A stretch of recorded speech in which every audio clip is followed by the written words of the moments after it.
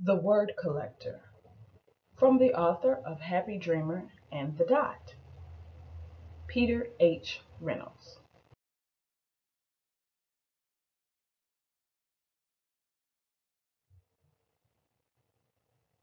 Collectors collect things.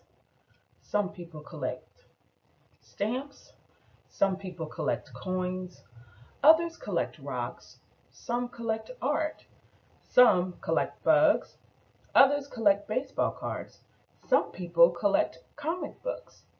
And Jerome, what did he collect?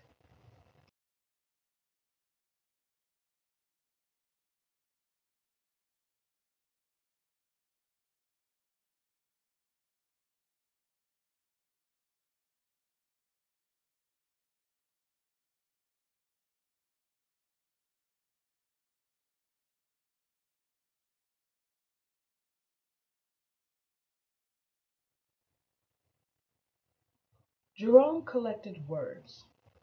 He collected words he heard. My trip to Peru was perfectly pleasant. Certain words caught his attention.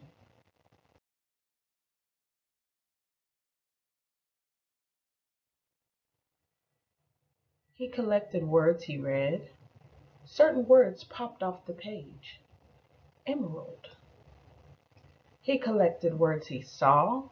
Certain words jumped out at him. Willow. Short and sweet words. Spark, bloom, drift, dream. Two-syllable treats. Treasure, motif, candid, hover, glimmer, whisper. And multi-syllable words that sounded like little songs.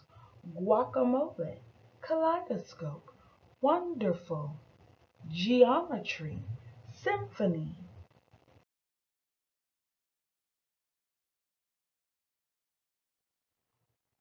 There were words he did not know the meaning of at first, but they were marvelous to say. Aromatic, vociferous, effervescence. There were words whose sound were perfectly suited for their meaning. Molasses, torrential, Tyrannosaurus rex, smudge, bellow.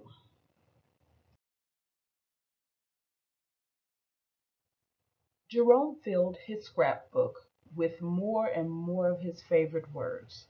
Jerome's collections grew. He began organizing them. Dreaming, science, sad, action, poetic. One day, while transporting them,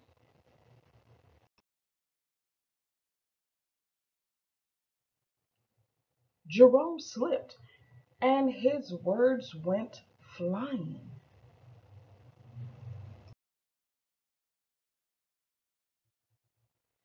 As he began to pick them up, he noticed his collections had become jumbled.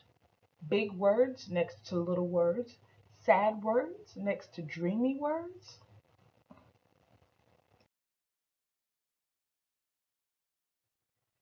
Jer- Jerome began stringing words together, words he had not imagined being side by side. Whisper, symphony, electric, peace, savor, dreams, cascading, stars.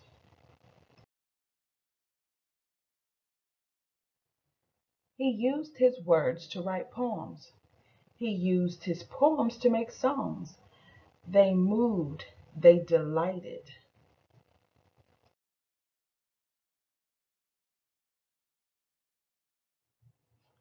Some of his simplest words were his most powerful.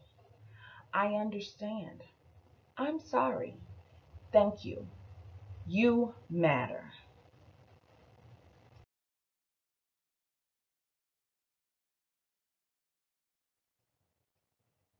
Jerome eagerly collected more and more of his favorite words. Visual, brilliance, waterfall, infinite, hugs, molecule, harmony, gaggle, bohemian, bungalow, thanks.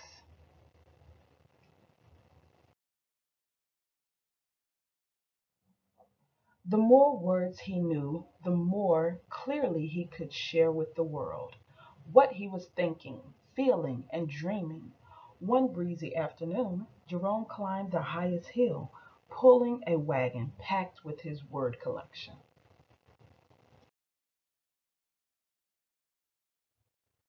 He smiled as he emptied his collection of words into the wind.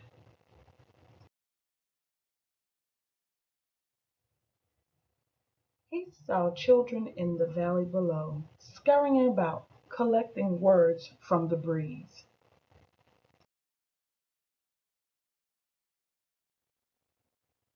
Jerome had no words to describe how happy that made him.